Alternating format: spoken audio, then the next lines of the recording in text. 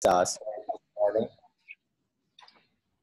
Thank you everyone for joining us, and thank you particularly to Dr. Jamie Hoffman, who's joining us this morning. Dr. Hoffman is a graduate of the Albert Einstein College of Medicine, did his medical training at NYU, and then his hematology oncology training at Sloan Kettering.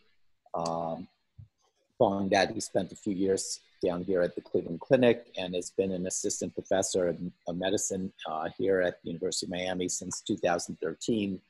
He has many areas of expertise, but one of them is in amyloidosis. It's really impressive. He has a number of publications in this area, including a recent one in the Journal of American College of Cardiology. He's really a fantastic clinician and researcher in this area, and we're really delighted to be able to have one of our own faculty talk to us about this new and emerging area. So Jamie, thank you for joining us. All yours. All right. Thank you very much, Dr. Goldberger, for inviting me. I think every person that goes through internal medicine residency training, at least a little part of them wants to be a cardiologist. So for me to get to give cardiology grand rounds, I appreciate the invite.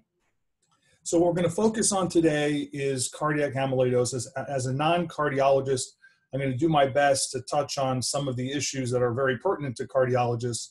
But again, I come from a hematology vantage point. We're going to focus on getting the diagnosis right and some of the prognostic considerations and some treatment considerations. So an outline for the talk will be, we're going to review what amyloidosis is. And it's very confusing for a lot of people because it's really a basket of related illnesses. We're going to focus obviously on the cardiac presentation, when to consider it, how to evaluate it. I'm going to spend a little bit of time on accurate typing. This has been historically a really important issue in amyloid. It's very easy to misdiagnose people, and the treatment approaches between the subtypes are very, very different. It used to be that ATTR was kind of an afterthought because we didn't have much to do for it, and that's very much changed over the last year. So we're going to spend some time talking about ATTR. I'm going to do some of this via case presentations. We're going to go through several cases, a couple prominently that I think will illustrate some of the key points. We're going to focus on the two main subtypes, ATTR and AL. I will touch on some of the hematologic considerations, but again, try to keep this very cardiology focused. Again, we'll deal with how we handle cardiac involvement and some of the prognostic markers, and then we'll spend a little bit of time talking about what's changed over the last 2 or 3 years and what's changing going forward. So when you're talking to a broad audience, it's important to tell internists when they should consider amyloidosis. So obviously for the group that's listening here, the key is when you see this quote unquote hypertrophy that's not real hypertrophy without a history of hypertension. And of course we talk about hypertrophy as listed on the echo, and then low voltage as opposed to elevated voltage on the EKG. Another thing that you see in terms of presentation is people that have heart failure, typically diastolic heart failure, but with significant orthostatic hypotension, presyncope and syncope. A classic story is a cardiologist will start some of the typical meds like ACE inhibitors, and then patients are lightheaded and passing out, and they come to clinic with systolics in the 80s. They don't tolerate much outside of diuretics for some of those patients. Anybody who comes to one of our clinics because they're being followed for an MGUS and ends up in a cardiology clinic for heart failure, I think these are cohorts that are enriched for amyloid and that we need to consider them strongly. Outside of cardiology, of course, we have nephrotic syndrome. We have some tongue changes that we're going to talk about. Carpal tunnel is actually a critical clinical variable, especially in ATTR. I sometimes joke with the fellows or the students that I'm with when I'm seeing a patient who clearly has ATTR that you can walk into the room and say, so have you ever had problems with carpal tunnel? And the patients open their eyes wide and say, of course, 7 years ago we had bilateral release. Typically in ATTR, it's 7 to 10 years preceding the diagnosis, and in AL, it's around a year. And then people can have neuropathies, autonomic peripheral, coagulopathies. It's one of the few causes in hematology of factor X deficiency, which causes PT and PTT prolongation. and then soft tissue involvement with periorbital ecchymosis. So these are pictures from my phone all across the clinics of UM. And we've recently published a bit on some of these pictures because there's a spectrum of tongue changes in amyloid. From the top left, you see very subtle ridging of the tongue. You can see the teeth leave an imprint on the tongue, because in these cases, the tongue is not all muscle, it's muscle with this infiltrative waxy protein. And some of the cases can get very obvious. I don't know, I guess the pointer's probably not going to work, but in the middle to the right, you see this woman that has some ecchymosis on her lips, and you see real tongue ridging where her teeth are imprinted. This was a woman I saw as a second opinion for myeloma, but on a physical exam, it was clear that she had more going on. They thought she had dyspnea from her myeloma treatment. On the bottom left, that's the front and back of the same tongue, severe, on the bottom right, excuse me, severe glossomegaly with these kind of waxy, pearly plaques on the back end of the tongue. So a tongue evaluation is really important, certainly in the hematology clinic with MGUS, because you can pick up amyloid. And in the cardiology clinic, it's also valuable. I will tell you that from a physical exam perspective, it's the one finding that is subtype specific, meaning you only see macroglossia in the setting of AL. You don't see it in the setting of ATTR. So with that, I wanted to present a case that came to us through UMH. This is a 39-year-old African-American man, no past medical history, actually a very fit guy, track running, etc. Despite being a well person, he had AFib requiring ablation. In the end of December, this is 2012. He became more dyspneic, was told by a cardiologist that he had a cardiomyopathy, but didn't really have further assessment.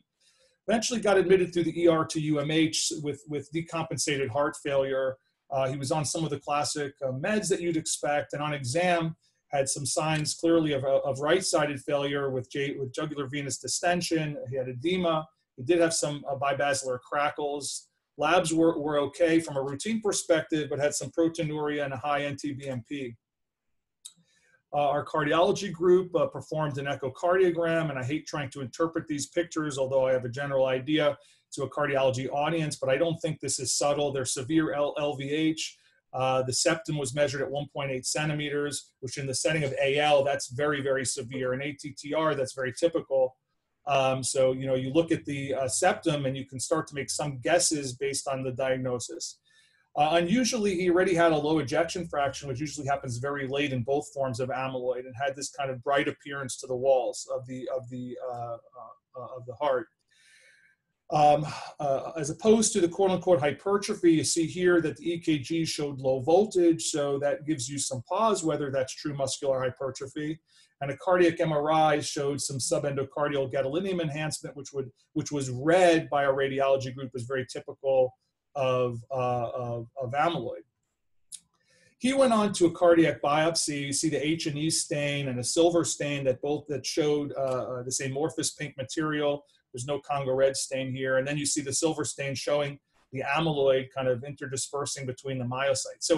So we had a diagnosis here, right? He presented without risk factors with what appeared to be with very thick heart with low voltage, no history of hypertension, highly suspected amyloid by echo and EKG, highly suspected by MRI. These days, we don't need to biopsy all these patients, but certainly from a subtyping perspective, it can help. And we're going to get into that a little bit more. And so we had a diagnosis. We had this young fellow with severe cardiac amyloidosis. But that's only part of the puzzle because, as I mentioned at the start, amyloid is a basket of multiple different diseases. Some of them are treated with chemotherapies, and some would be a big mistake to try chemotherapies. So we had a diagnosis of a protein deposition disorder, but we did not really have an etiology. There are at least 24 types of amyloid, but we can kind of narrow them down to some key categories. When we talk about amyloid, usually the way it's referenced is when you have AL or ATTR, the initial A stands for amyloid, and the letters that follow tell you about the precursor protein. So AL is amyloid from light chains or antibody fragments. ATTR is amyloid from transthyretin. And we're going to spend time really focusing on those two. There are more rare genetic subtypes as I list below ATTR, and then certainly AA or secondary amyloid is a lecture in and of itself, but I pull that out of this talk primarily because it's very unusual in the United States, and secondarily, it almost always presents with severe nephrotic syndrome, with cardiac involvement to be very uncommon. So the classic cardiac amyloid differential is AL versus ATTR. The challenge is we have these different precursor proteins that can form amyloid, but our standard pathologic evaluation cannot reliably differentiate the subtype. And I put this in red because this is a source of a lot of misdiagnosis and confusion, because many well-meaning pathologists will do kind of standard immunohistochemical stains and say things like stains more for TTR or stains more for lambda or kappa light chains. These may be slightly suggestive, but I could give you a dozen cases where this led people in the wrong direction. So the Congo red positive apple green birefringence, this is seen in every single subtype of amyloid. And so it does not give you this precise diagnosis. When we talk about the systemic amyloidoses, again, I highlight AL and ATTR. In AL, the precursor are kappa or lambda light chains, more commonly lambda, and in ATTR, it can be either mutant transthyretin or wild type transthyretin. And we'll talk more about this, but around 3.5% of African Americans in this country carry an autosomal dominant gene for ATTR. So that's a diagnosis we see classic age in the 60s, whereas the senile systemic or wild type ATTR is a disease more commonly seen above 70 and really most commonly above 80 with male dominance. And you see in terms of clinical presentations, the problem is there's a lot of overlap. AL is the only one that causes tongue changes, some of these soft tissue changes, so to speak. But AL, ATTR with mutant or wild type TTR both cause or all cause cardiac.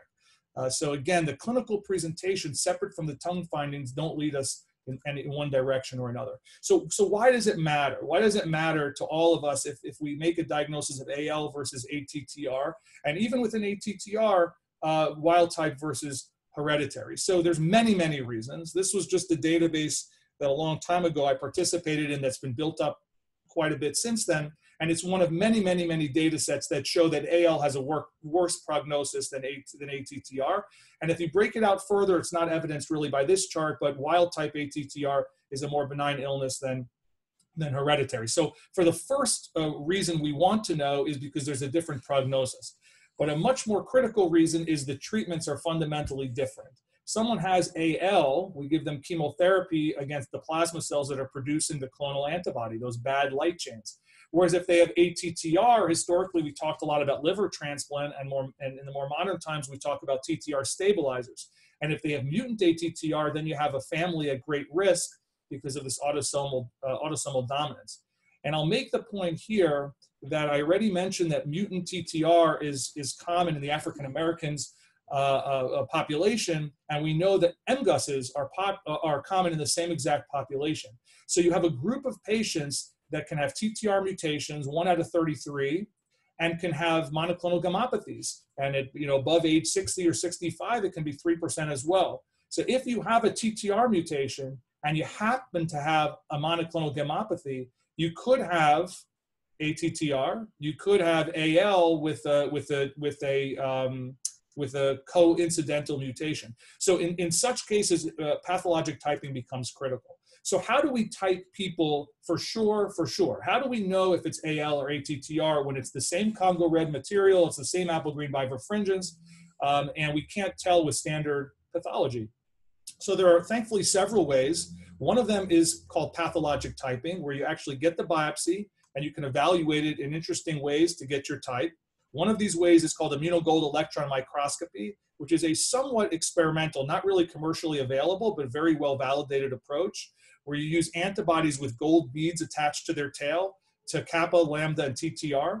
You wash the biopsy specimen with each of these. You incubate them with each of these, then you wash them, and the one that stays at the end is the one where the antibody can actually bind, and then you know that that's the precursor protein. So this was a case that we presented that had a monoclonal gammopathy and a TTR mutation, and you can see that it's clear that the amyloid fibrils themselves were TTR in origin. The far more common approach, because it's commercially available, is by mass spec. And this has been validated many times over. They laser microdissect out the amyloid, they run it through a mass spec machine, and you ultimately get a printout that says this amyloid is made up of kappa light chains, lambda light chains, or TTR fragments. And within TTR, it can even tell you if there's an amino acid substitution typical of mutated TTR. So you really get a really nice printout. This is done through Mayo Clinic. We have an SOP in our pathology department for all cardiac biopsies that will get sent to Mayo, and you get a really nice printout around two weeks later. And this is the gold standard for typing for cases where the typing is ambiguous. Now, many of you might be familiar, but using PYP-SPECT, we now have a radiologic mechanism to make the diagnosis of ATTR and to even type it as ATTR without needing a biopsy. So this is something that's been shown clearly in multiple aspects of the literature. I'll talk about some. You see a case here where you see a positive PYP-SPECT from in the heart with uptake showing ATTR, and another patient who had known AL amyloid, it's negative. So this tracer is preferentially picked up in TTR fibrils. So in cases that are clinically appropriate for such testing, the PYP-SPECT is considered diagnostic. In our current ATTR study that I'll mention to you guys a little later, you don't have to do anything other than a PYP-SPECT to make the diagnosis and know that the subtyping is correct. So this is a huge advance and is one of the many reasons we're seeing a surge in these diagnoses. Now, this is a perilous technique because it requires a little consideration before applying it. This was the article Dr. Goldberger mentioned that recently was in JACC that we got to participate in here, looking at how we use PYP-SPECT. And part of the article, this was written more by the cardiologists amongst us, was focused on some of the potential pitfalls of using the PYP-SPECT. One of them is that there are cases of AL that will pick up the tracer and show up as positive. Another one is the blood pool can sometimes be difficult if you don't use the SPECT portion of the test, if you simply look at the planar imaging. And then finally, on the bottom, you see a case where it was a negative PYP-SPECT, there was clinical suspicion, and ultimately a biopsy showed that it was ATTR, and it was ATTR with an uncommon mutation. So not every mutated form of mutant ATTR picks up very well in the PYP-SPECT. So you can have false positives and false negatives, and you see in the middle, if you have the typical heart failure on echo or MRI, if you have zero monoclonal gammopathy, so you have no monoclonal proteins and a positive PYP-SPECT, this is a patient that makes a diagnosis of ATTR cardiomyopathy, and then you just have to subtype to see if it's mutant or wild type with a TTR mutational analysis, which, by the way, we can do for free on any of your patients. We have kits in our clinics. So this was the algorithm that we proposed at the end of this article in terms of how to incorporate PYP-SPECT. And if you follow it, a critical step is, so first, obviously, there's pre-test probability. So you guys look, you think this person may have amyloid. We then run the serum and urine monoclonal gammopathy panel. And this is absolutely critical because if there is a monoclonal protein by blood or by urine, the PYP-SPECT is no longer good enough for typing. It is only good enough in a case where those tests are negative. So when you in the cardiology clinic want to make this workup, you send this panel, and we're happy to give advice on the panel. If it's positive, then we get to collaborate together because then those are more complicated analyses. They require pathology. Ultimately, you have to confirm with pathologic typing, and we need to rule out clinically significant plasma cell dyscrasias. And remember, as you go down that road, you can have ATTR with a monoclonal gammopathy. You can have AL with TTR mutation. So all of these things are possible. And ultimately, if you do have no monoclonal protein and you have a positive test, you've made a diagnosis of ATTR, and all that's left is sequencing, and this has a pertinence to family members, again, as an autosomal dominant mutation. So with that, I want to talk a little bit about ATTR itself. So TTR transthyretin is produced primarily in the liver, a little bit in the choroid plexus. There are many, many different mutations, although there's a common African-American mutation and there are common neuropathy mutations in Europe. What ends up happening is it's a four-armed protein, a tetramer, that exists in our body in the tetrameric form and in the monomeric form. In the monomeric form, it can misfold and form amyloid fibrils. So if you have a mutation, it pushes the kinetics of this equilibrium in favor of the monomeric form. And that's why you see it at an earlier age. And ultimately, one of the approaches that's been proven to work is by stabilizing the TTR in the tetrameric state. You don't allow the monomers to be free floating, and you stop amyloid deposition. And we're going to talk about tafamidis in that regard. So again, here's a pictorial representation of the tetramer, in this case, showing that it can be stabilized with the tafamidis molecules or non-stabilized. Then you have the misfolded monomers, and ultimately you have these amyloid precursors, and then finally these beta-pleated sheets that form amyloid. And we think about ATTR, especially hereditary ATTR, as there's a chance early in the course of the disease to really make a big difference, as opposed to if it's diagnosed very, very late, where people are on oxygen with poor performance status, that even if you stop new amyloid deposition, the prognosis is going to be poor. So a major highlight of my talk, and we'll touch base a little bit at the very end of this, is how do we all make these diagnoses earlier, especially in an era where we have TTR-based therapies. So this slide's a little bit redundant, but again, the precursor is the normal TTR or a mutant TTR. And the manifestations of TTR hereditary are somewhat dependent on what gene you have. So in the African-American variant in the US, it's cardiomyopathy exclusive. In some of the variants in Sweden and in Ireland, they relate to neuropathy almost exclusively, called familial amyloid polyneuropathy. And then there are some that fall in between with multi-organ system involvement.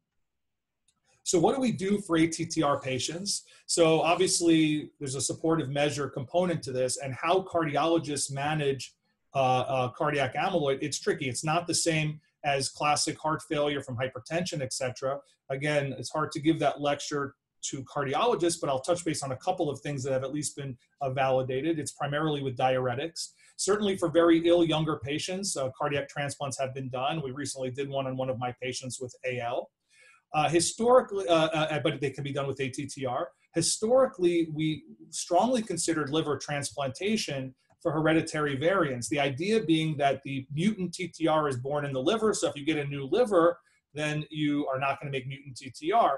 There's, and the transplanters absolutely love these patients because these were very healthy liver patients. So they did what were called domino transplants, where the liver that this patient received, their liver would then go to a cirrhotic. And that cirrhotic at age 55 is thrilled to take a very, very healthy liver, with the idea that maybe in 50 years, he or she may have a little bit of cardiac amyloid from mutant TTR. So they don't take from the system. They take one and they give one. But there are many problems with liver transplant, aside from the fact that it's a procedure with morbidity and requiring immune suppression. We learned that even wild-type TTR can build on a scaffold of mutant TTR, and many of these patients had progressive disease even after liver transplant. So it's certainly far from a cure-all. So until recent years, we used things like doxycycline and TUDCA, which were amyloid stabilizers, never really validated in perfect studies, but non-toxic approaches to trying to prevent amyloid formation. Diflunisal, which is an NSAID, has some reasonable data on the phase 2 setting. And this was used, although as an NSAID, it can cause NSAID-related toxicity. And then ultimately, we're going to focus on tafamidis, which was the first approved drug in the US for ATTR cardiomyopathy. And we'll talk a little bit about patisiran and other RNA interference therapeutics, which are coming and will soon have approval for the same indication. So this was really the big article that came out in September of 2018 in New England Journal of Medicine on tafamidis as treatment for transthyretin cardiomyopathy. We put 35 patients on this trial here at UM, so we were active participants. And the metrics here showed, without dwelling too much, that tafamidis versus placebo improved overall survival. That's the primary chart in the middle, the graph in the middle. It improved the 6-minute walk test, that's on the top left, and it also improved the rates of cardiac hospitalization. So these were real hard endpoints. And with this, it was a home run.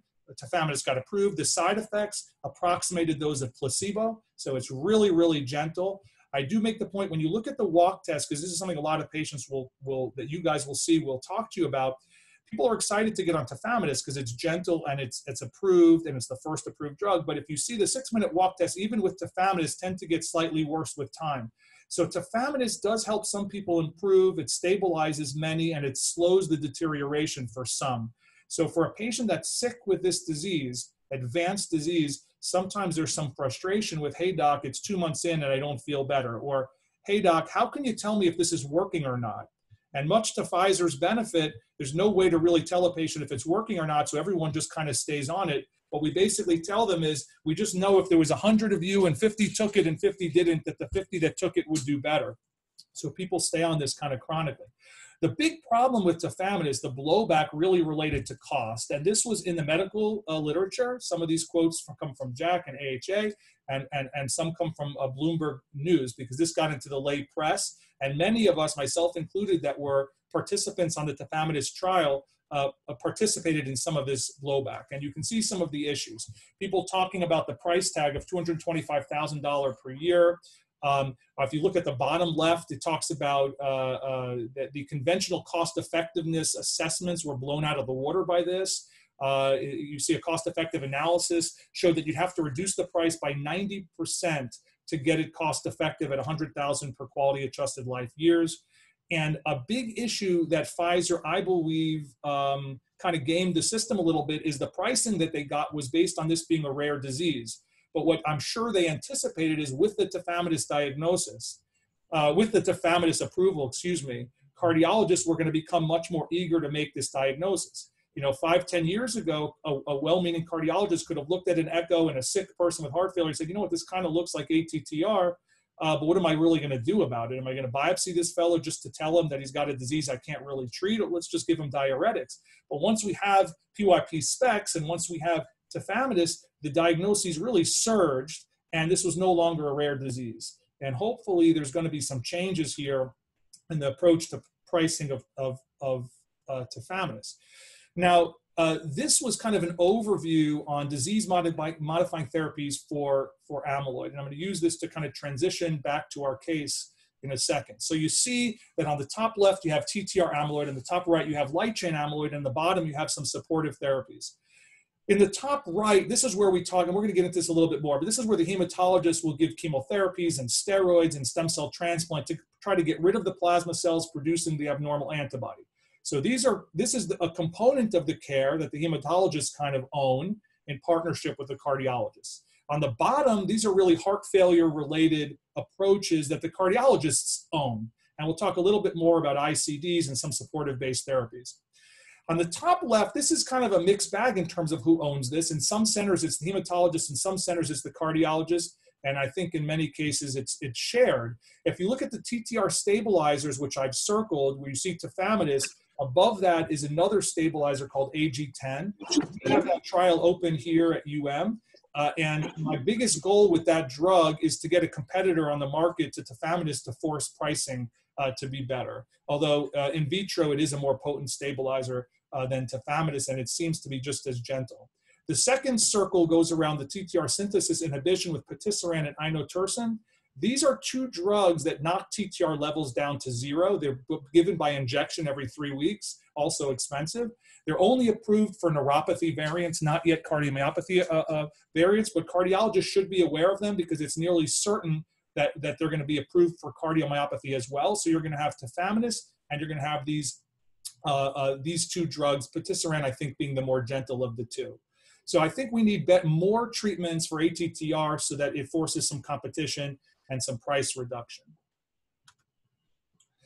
So in our young person that I started the case with, that 39-year-old, that we had the Congo red positive cardiac biopsy with the drop in EF. In his case, we really didn't need to subtype him for many reasons. He was really too young for either form of ATTR.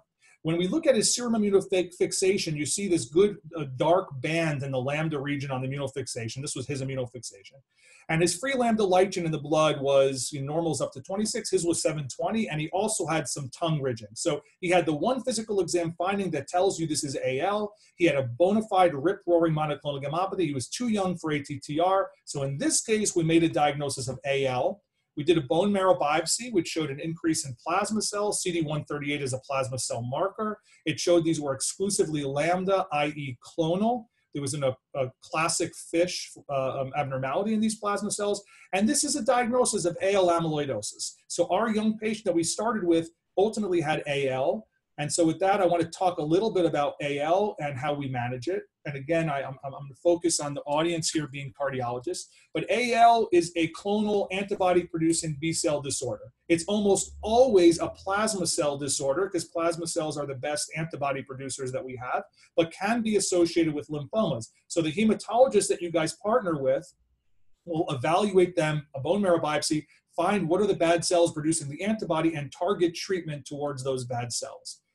Now, in terms of how do you know if someone has AL, the key step really is this monoclonal gammopathy evaluation. And I want to just make the point that if we simply order an SPEP, we will miss many, many cases. The serum and urine immunofixation adds sensitivity, but it's the serum-free light chain assay that is the single most important test.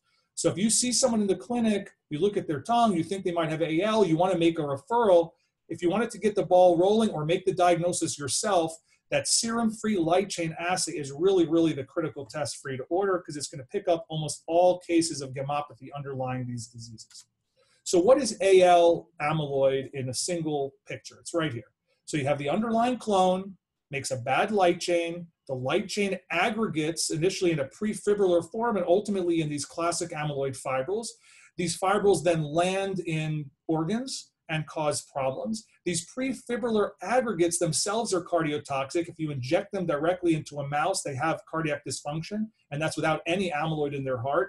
And this is one of the reasons why even very sick people with AL, when you treat them and the light chains normalize, they start to be more diuretic responsive and they look better despite the fact that their heart looks the same on the echo. So I tell our fellows that even very, very sick people with AL deserve a chance at some treatment, because some of them rally very quickly, and I'll show you a case. So I'm going to go quickly through some of these slides, but the clinical features of amyloid general and AL certainly are somewhat nonspecific. We've talked about some of the different organ dysfunctions. People ultimately lose weight and are fatigued and become very sick. But when we evaluate the heart, there's a couple of points to make. So we talk about a mean septal diameter or posterior wall diameter of 1.2 centimeters or greater absent other cause, meaning typically absent hypertension.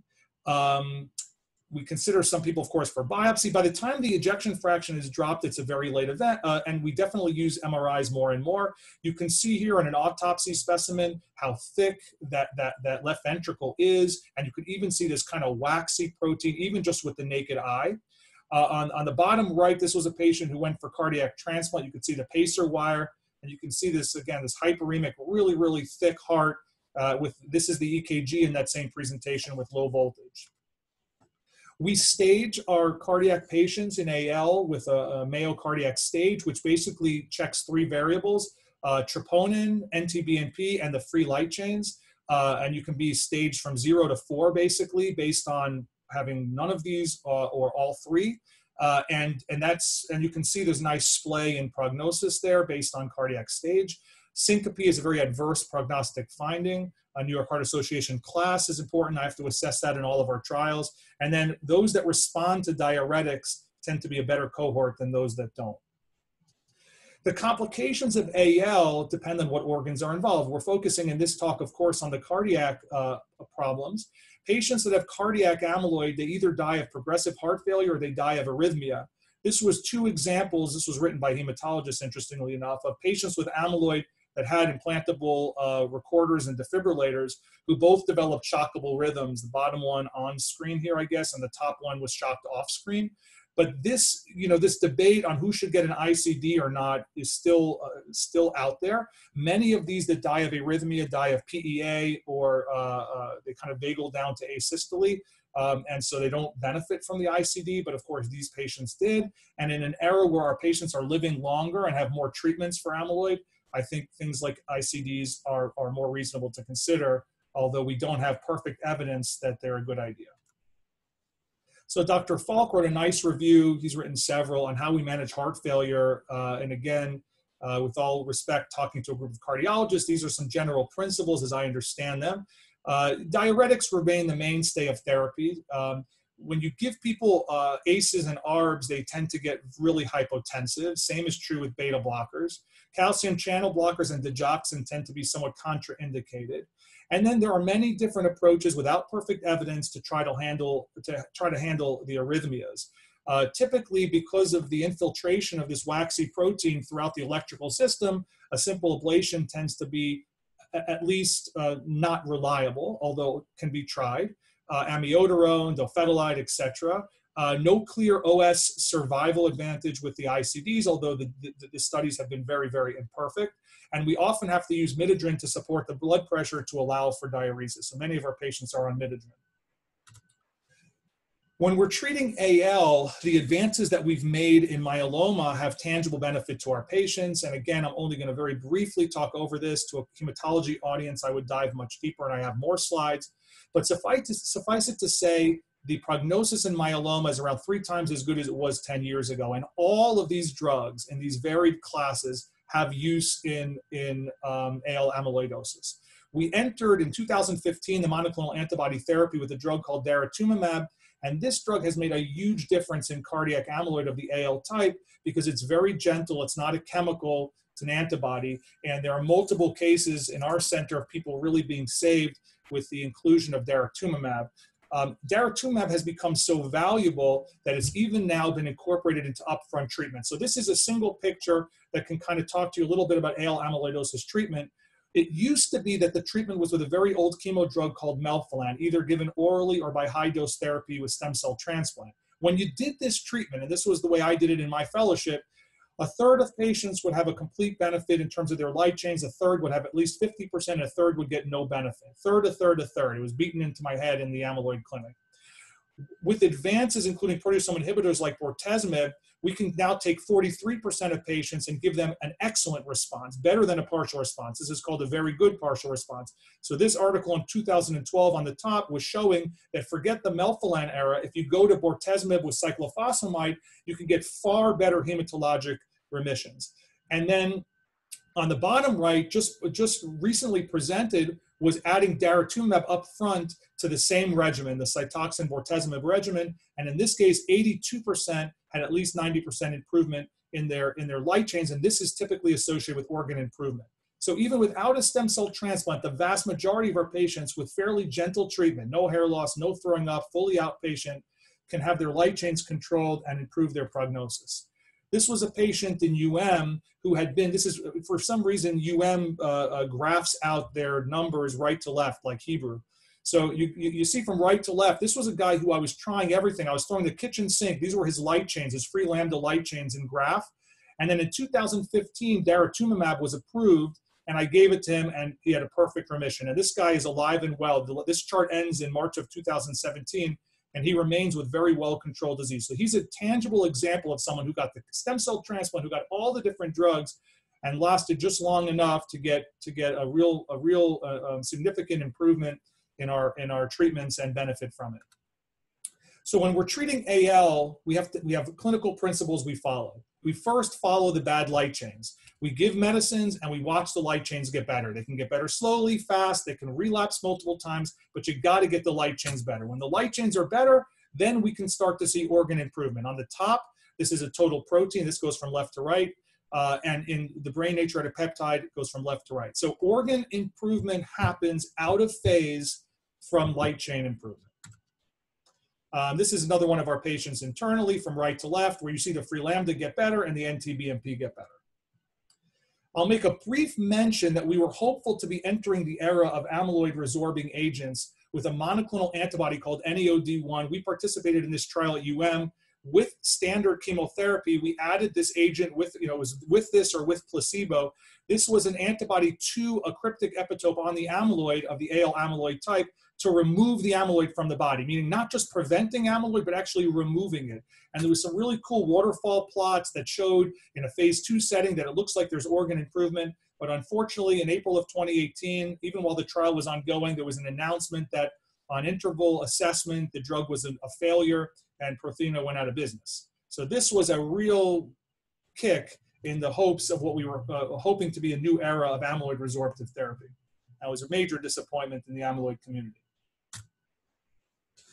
I will make the point that I showed that other slide earlier. There is a new amyloid resorbing drug on the market. It came out of Colombia called CAEL01. We thought about opening it here, but the NEOD1 experience was really kind of depressing for this type of approach. So I'm a little bit skeptical, but hopeful maybe this drug will be better. So let me run through a couple of quick cases here to try to drive home some of the points that we've been talking about. So this was a 58-year-old woman with 6 months of failure to thrive, losing a lot of weight. She had a lot of difficulty swallowing, couldn't even swallow pills. She was highly anxious, and she said that it was all anxiety, but it was clearly not all anxiety. She had a lower extremity edema, and she had severe carpal tunnel. Her job was selling things on eBay, and she blamed the computer for the carpal tunnel. But this is the most she could put her tongue out. And so she had a lot of tongue enlargement. You can see the imprints where her teeth were making in her tongue. This woman had very high lambda light chains through the roof. So she had severe AL with an NT-BNP of 15,000. She had high filling pressure, stage 2 diastolic dysfunction. This was a rectal biopsy proving her amyloid Congo red positive. She couldn't even swallow pills, and she was diagnosed in the oral melphalan era. So we placed a PEG to give her treatment, and she died 3 days into treatment, less than a month after I met her. This was a marker of the problems with late diagnosis, and that she didn't seek attention partially because of severe anxiety. This was a woman at Jackson. You can see her tongue. This is not her sticking out her tongue. This is all she could do with her tongue. And she had a tongue biopsy. This case was initially written up by Matthew Salzberg, one of our fellows. She showed up at Jackson with a diagnosis from one of the islands of chronic angioedema of the tongue, which I don't even think is a diagnosis. And what she really had was amyloid with a thick septum. She was an older woman and relatively low voltage. And she also did not make it out of the hospital. So if you wait around till the tongue looks like this, the prognosis is awful, especially in a world where the best we can hope to do is stop new amyloid deposition. So the final case, this is a really, really cool case. And if you can follow this case, you really know everything you ever needed to know about amyloid. So this was a 68-year-old. Oh, is that a question or an unmuting? Okay, so there'll be time for some questions at the end, or people can interrupt. So this is a 68-year Caucasian man who had 5 years of dyspnea. He was seen by 6 outside cardiologists, none of ours, outside cardiologists. Had an ablation, had developed severe dyspnea, started losing weight, was told he had diastolic heart failure. He then saw one of our cardiologists. That cardiologist is very amyloid aware and sent off the light chains. And he called me excited, said, I made this diagnosis. It's confirmed. Look at that free lambda light chain. He suspected amyloid on his echo, and the upper limit of normal for the free lambda is 26, and here you have a 605. So you have the right clinical story, you have a very high free lambda light chain, and it looks like we have a diagnosis. This doctor also sees patients at a different hospital. Patient had an endomyocardial biopsy. This was actually a Baptist, and this was the diagnosis that he then sent me. The Congo red stain is negative for amyloid. So he calls me again incredulous. He goes, how could it be? The echo is screaming amyloid, the light chains are through the roof, and now I have a negative gold standard test for amyloid. So I also couldn't believe it, and we had the biopsy specimen reviewed at and here it was very clear that there was Congo red positive material and with apple green bifurcescence. You can see the bifurcescence here. And so here's the first pitfall, right? You had, well, 2 pitfalls. You had 6 cardiologists see the patient, amyloid wasn't considered. Then you even consider amyloid and you have a pathology pitfall where the biopsy is read as negative because many pathologists don't see a lot of cases of amyloid. So we, our pathology group dove kind of deep investigating this case because it was a very interesting case. This was with a pathologist who's not here any longer. And she did immunofluorescence and she did standard immunohistochemistry staining. And I will tell you that the interesting part of this case was the patient's daughter was and remains a very well-educated person who read a lot. And when I spoke to her about this diagnosis, she said to me, well, how do I know my dad doesn't have ATTR? Or maybe even both. And she asked a very good question. She said, remember, my dad's been getting sick for 5 years. The literature tells me that AL patients get sick in a year or 2 and then they're like, life-threatening problems, but he's been getting sick for 5 years. So maybe this is ATTR. And I remember my initial conversation, I said, listen, it's possible. I appreciate anybody who's worried about misdiagnosis, but your dad has a free lambda light chain that is through the roof. He's not African American. He's kind of young for ATTR. It kind of, I said it's 99.9% AL. So then we get this, the pathologist calls me internally and says, this is a really interesting case. By immunofluorescence, it stains very strongly that the amyloid is free lambda in origin, just like his blood work. But when you do a TTR immunohistochemistry stain, it shows up positive as well. And she says to me, I think you have a case of both AL and ATTR. So that's very unusual, of course, right? So I call the patient's daughter sheepishly and explain that her question was actually a really, really good one. And now there's confusion because we have both subtypes. So we have to send it to Mayo for mass spec because our pathologists believe that he may have both subtypes. So we then send it to Mayo for mass spec and we get TTR mutational analysis. The mass spec on the top says that the mass spec detected a peptide profile consistent with AL lambda type, and the patient himself had negative TTR mutation analysis. So we have another pitfall here. The mass spec tells us this amyloid is exclusively made up of lambda light chains. There's no TTR fibrils, and this patient is way too young for wild type TTR and doesn't have a TTR mutation. So then I called her back and I said, lo and behold, first they said no one diagnosed it. Then they thought it was amyloid. Then the pathology said it's not amyloid. Then our pathology said it is amyloid. Then our pathology said it's two types of amyloid. Then the gold standard pathology tells us it's only one type. So this was a real roller coaster ride for me and for them. So this is the patient. This is with permission on his 68th birthday, which is before treatment. He was wearing a birthday hat, but he admittedly did not feel well and was not a well person.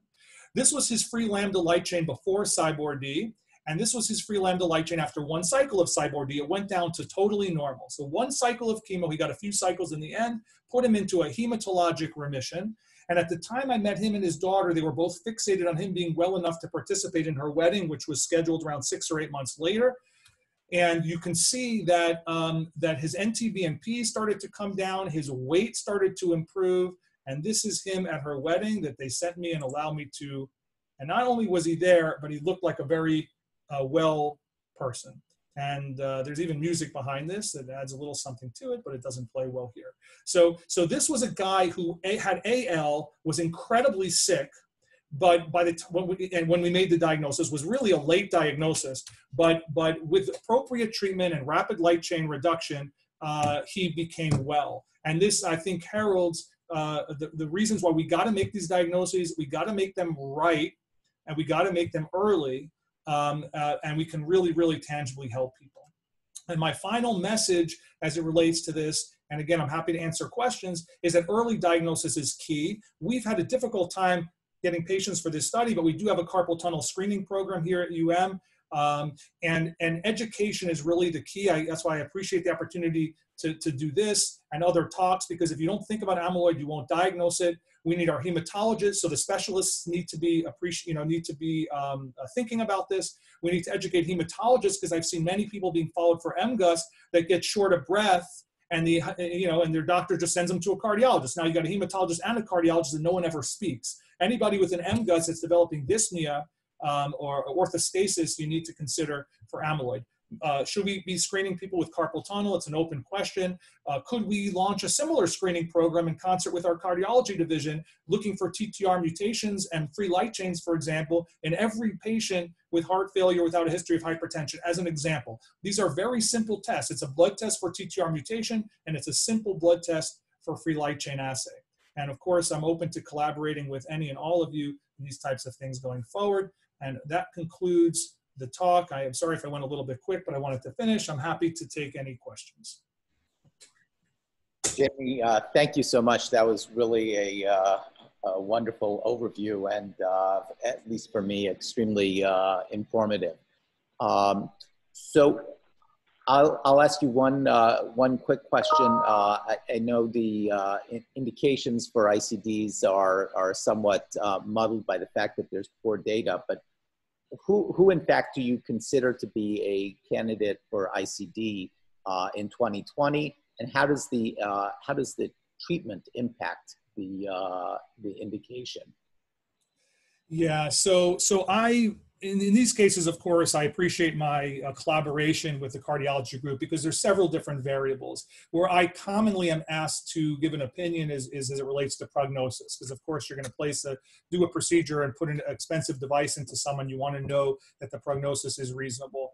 And of course, you know, there are issues in terms of degree of heart failure that you guys are expert in, potentially the ability to provoke NSVT or other things. I know that there's some debate about some of these things in terms of who in general gets ICDs in the world of cardiomyopathy. But as it relates to amyloid in particular, a lot of it in my world hinges on prognosis. So in an era where light chain patients can really do well, even very sick ones, and in a world where we have gentle treatments for ATTR, the prognosis for many is actually pretty good, and certainly more than a 6-month window.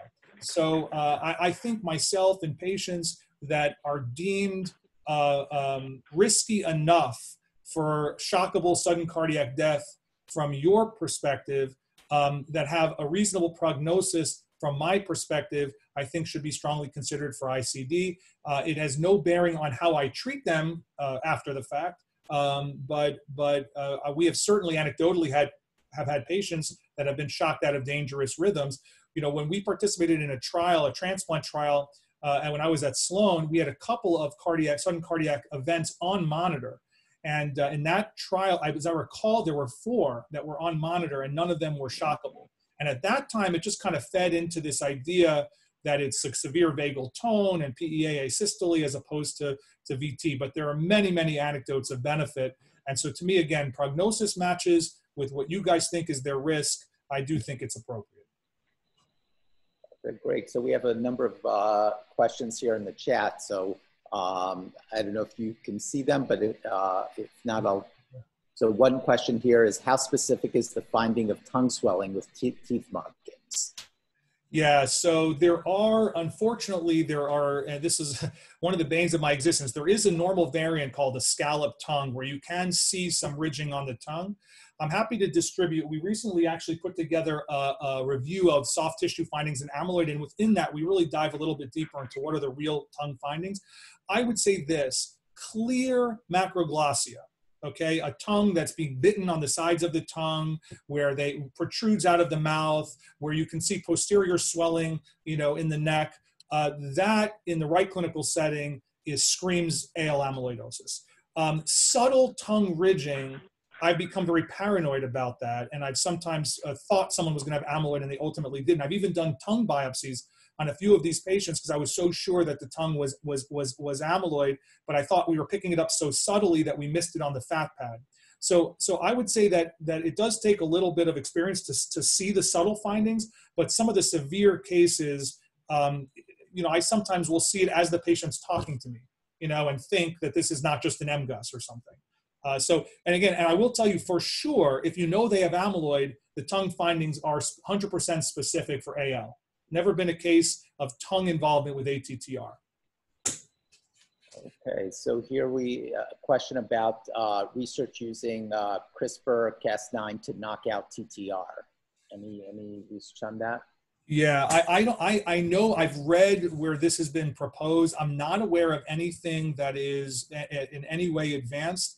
I think that it's an excellent question because it speaks to a whole new world of problems that you guys are going to confront and I already confront, which is the 66-year-old with diastolic heart failure and ATTR amyloid who has a positive TTR mutation, whose 4 kids get tested and 3 of them have a TTR mutation. This is not 100% penetrance, but it's high penetrance. Now you have 3 40-year-olds with a TTR mutation and no cardiomyopathy. So what do? We typically, the Pfizer would want you to give them all tafamidis because it'll work really well early, but of course, you know, there's no data for that. So what we typically do is we ask you guys, let's do an NT-BNP every year, maybe an echo every year, and at the subtlest findings, consider treatment.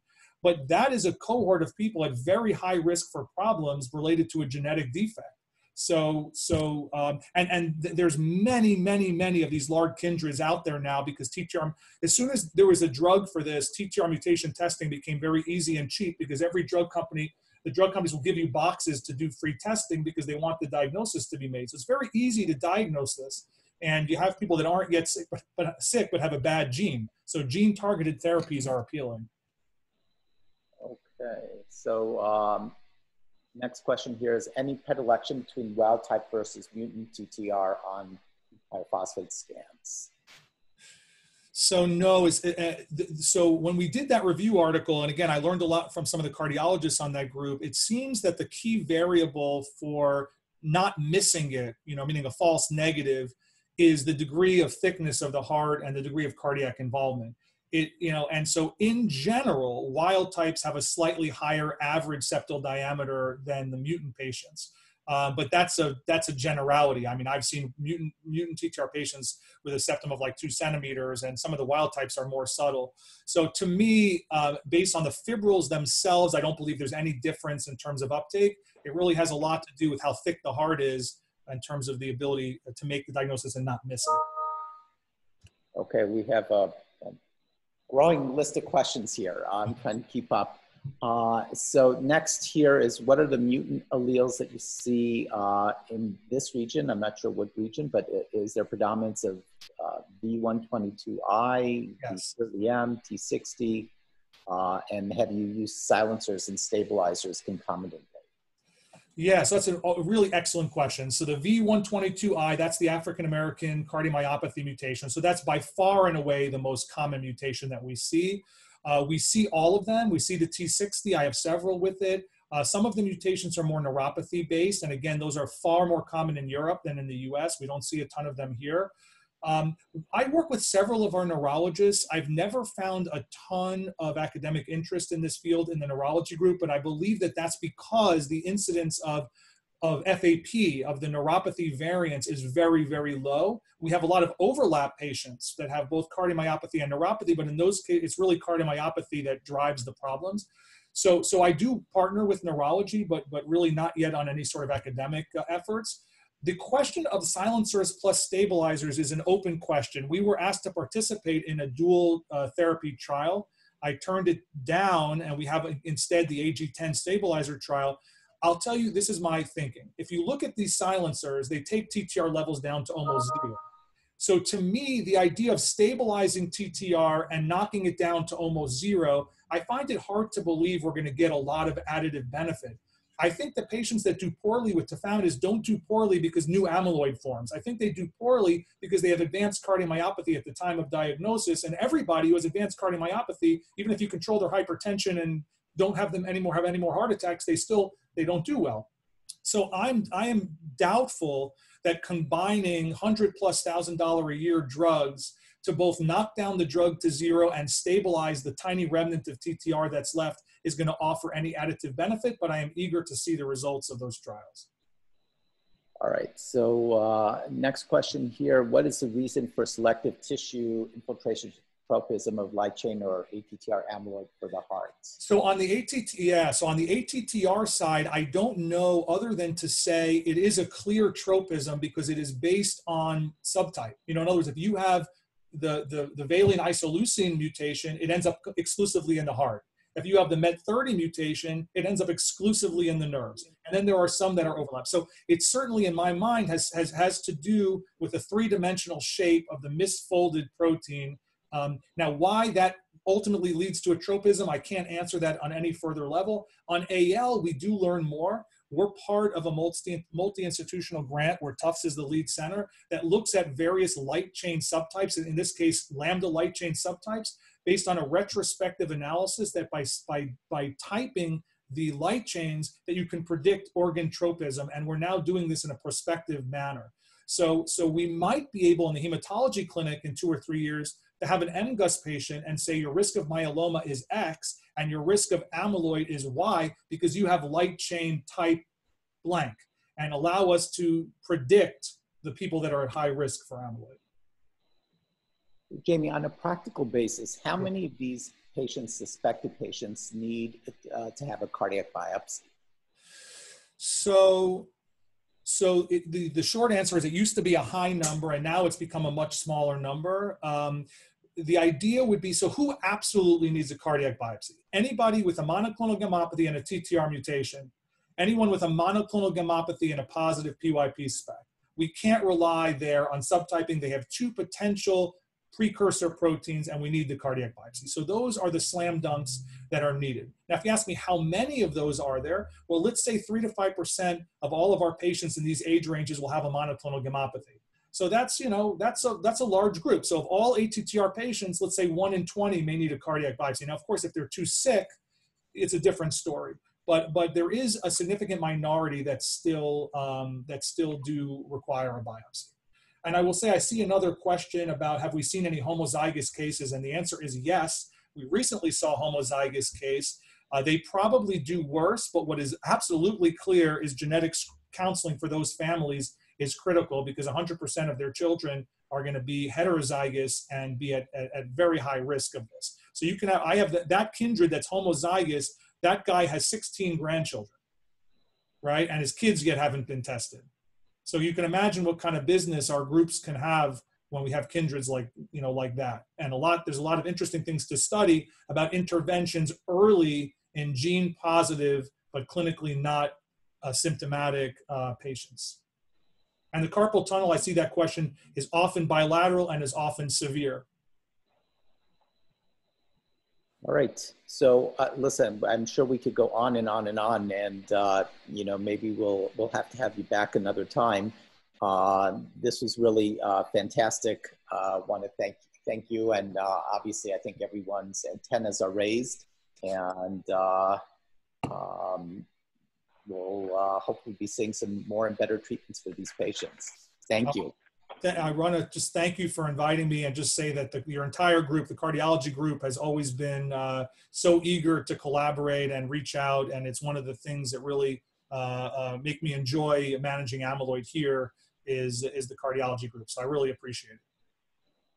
Great. Thank you, Jamie. Thank you, everyone. Have a nice day. Okay, thank you.